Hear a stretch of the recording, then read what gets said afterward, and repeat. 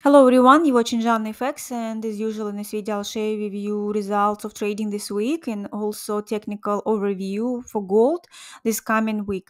And I'm sharing with you results through FX Blue independent site where you can see, guys, this week my profit was $48,000, and I was sending my screenshots with the pending orders to Telegram channel, which is Janna FX. As you can see right now, I'm showing you on the screen. I didn't have that many trades this week, but every single trade closed out with profit and we had nothing in recovery.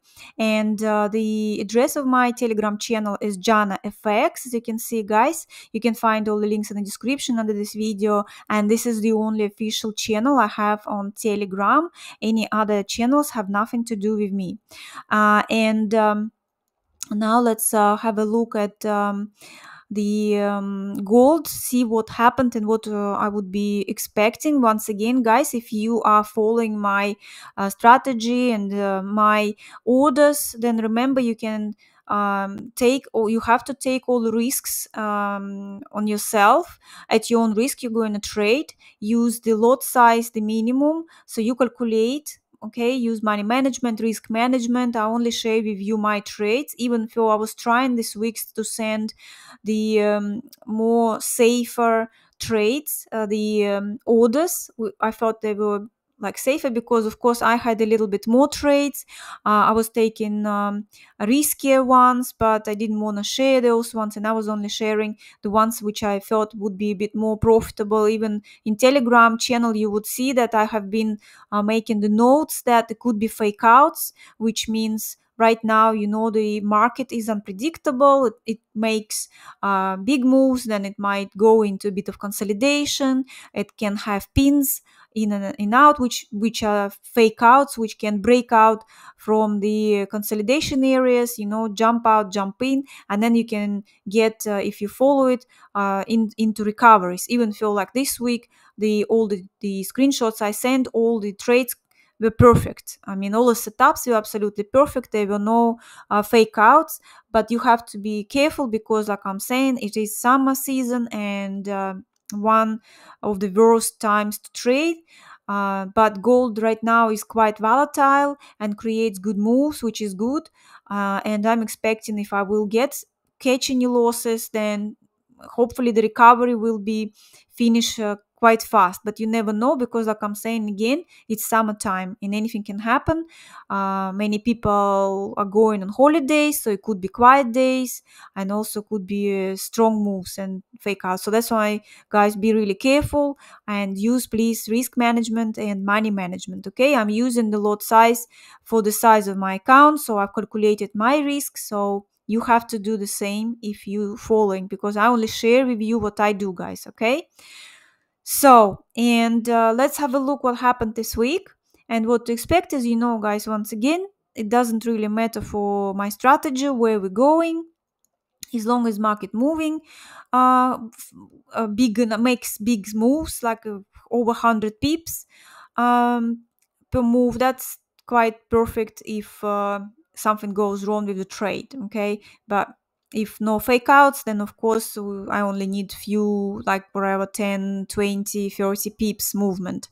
And I use my EAs. I'm placing the orders and the EA take over of the trade. So that's how I do, and I place the orders mostly both directions, right? Trying to catch both ways.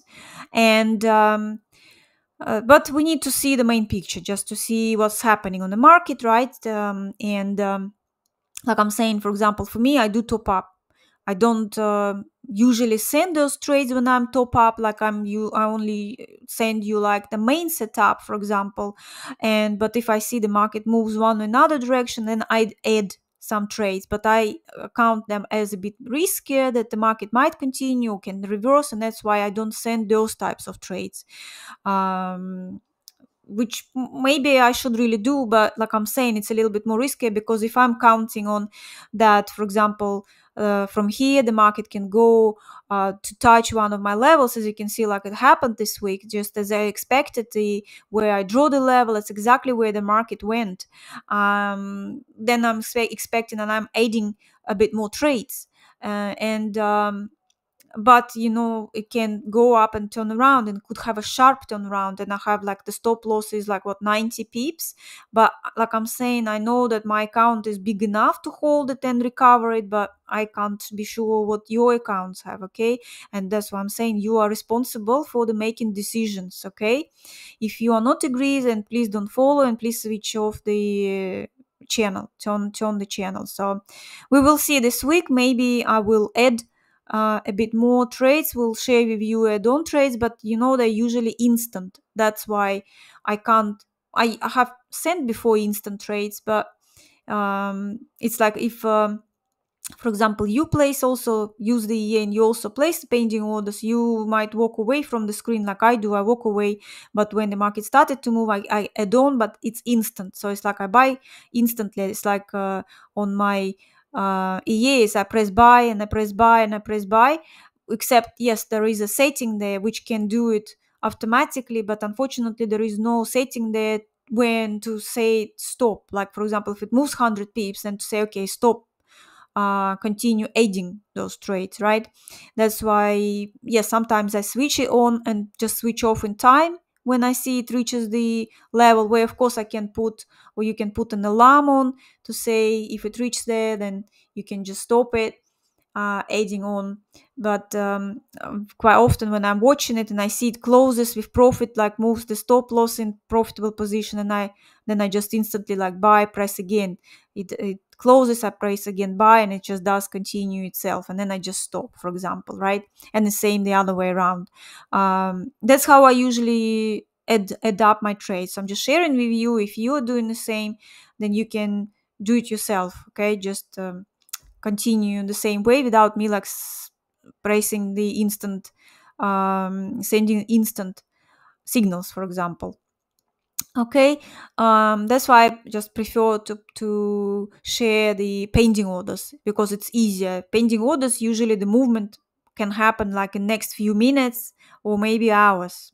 Okay, so this is what we have this week. You see, previous week, remember, we had a big drop, and from there, I was referring to previous weeks to look what was happening previously. Right, we had like very much of the like a movement of the one of the weeks with the all this going up and then down, and we had similar, right here similar and here similar, but this movement didn't continue the way this one, right? So we had a correction like we had previously of that movement where this something similar happened, and then it was huge drop compared to that previous smaller drop.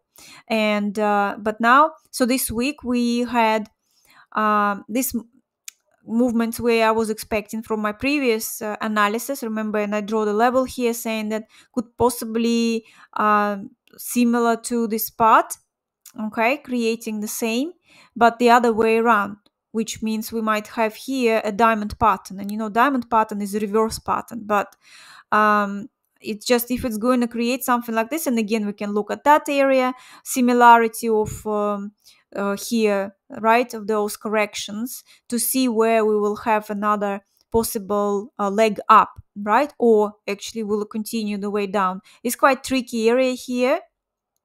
And basically with all the economical situation in America, and after non-farm and FOMC again, that interest rates are not going to change possibly until September, and we've seen that euro pound, like dollar pound, pound dollar, they all dropped against dollar, right? So dollar got a bit stronger this week, but nothing like this happened to gold. Basically gold should have really also continued drop, but no, we can see it started to create similar movements as the previous weeks. And this also could be because of geopolitical situation, basically more escalating in the war, because it looks like Lebanon, something's might to do with Israel, right? And of course, any news from there, escalating of war, uh, basically might make gold might jump. So that's why it's really hard at this moment to look something like a long-term trading, like to go for longs, expecting gold actually reaching to 500 was like everybody's waiting for, or he had enough and might actually drop down to 22 50 and even further down, right? So he is quite basically in the middle of nowhere, and nobody knows where it's going to go. So that's why I have so many levels around here. This lines, as you can see, but they all have sense. They all make sense when the market started to move around them. As you can see, like this week, exactly is around the my levels. It's been moving, and of course, this week I'm expecting possible again walking around this area. And if we would see the previous weeks, like here huge jump, right, and here was jump but not as huge, then here we might see the same similarity to those previous movements, right? So we had again up down, up, and we have here also up down and up, right? Here too, up down and up. But and in all of those scenarios is the same. The markets, the second tops of there, they did not reach, they didn't take the previous top, right? So we see they all gone lower. That means it kind of gives the idea that possibly we will see how the market opens. We still might hear something until the market opens. You never know the geopolitical situation, right? And market might possibly go down back to 23 and even go further because it did not take the previous bottom. So our previous bottom around 22.85, and we can see that this previous bottom did not take that. So I can think that if from here we go down and take that bottom, not going to break further, right? Which I don't think it should yet, because I don't think they're going to give up this area that easy. But we do have really 22.50 in here because this is a channel, right? Look at this, guys. That's the channel which I drew last time, and it's a downtrend channel, but at the same time it is a bullish flag. Could end up, okay, could end up in bullish flag, because right now, yeah, you can say this is a very strong area around 2300, because it's kind of like a neck of the double top. But this double top might turn around into the bullish flag. Yeah, we do have this possibility, and that's why I think we will have a little bit of more movements in this area before the market will actually decide if they want to actually continue going higher, much higher, or they would want to drop, and it's going to end up as double top, really. I think, of course, if there will be ceasefire with both Israel, Gaza, Russia, Ukraine, then gold will just drop quite dramatically, maybe like to the opening of the Hamas gap. Remember, the around 1,800 something. But I don't see it just yet. You never know. Can't say. But if nothing like this happens yet, and we continue with what we are having at this moment, then my expectation would be that the gold will be trying yet to take that bottom and possibly afterwards create another top, right, like it was doing here, taking the bottom, creating like another top. But of course, I don't think it's going to be exactly the same scenarios. Like here we had small drop, right, and here we had huge drop. So that's why in here, maybe if we will take the bottom to 300 and go like 220 to 2285 or maybe lower, then from here we can reverse and I would expect actually more movements going up, and I think taking the previous top and maybe even going to like trying to go high and break out all the levels, to going to trying to go to 400, because we also have another channel, right, another bigger channel, so that might go and try to create a triple top, like a full again. Okay, full again. Everyone saying, oh yeah, we are not going to 2500, but instead it might just go, and again we can create here Fibonacci levels and see where we are. Last time it stopped around 2388. This time it might go, of course, if it probably will take that and go like maybe next one would be 71 something, which would be around probably 2415.